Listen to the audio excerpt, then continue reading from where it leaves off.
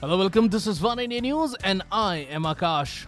Dating apps have worked for many when it comes to finding true love or flings, and many have found their partners on matrimonial sites. But a Gurgoan man used Facebook to find himself a date this Valentine's Day, and guess what? It worked. Shankul Gupta, whose bio once said entrepreneur with an Audi A4, made a Facebook post on February 11th and promised women who agreed to be his Valentines a dinner date at one of Gurgaon's prestigious hotels.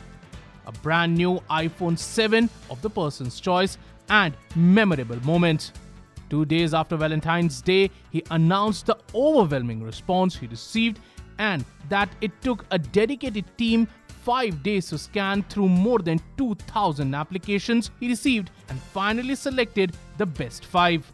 The so-called Herculean task of shortlisting 5 girls made him postpone his date. Finally, on February 16th, he went to the hotel with his 5 dates and posted a photo with them and 5 iPhones.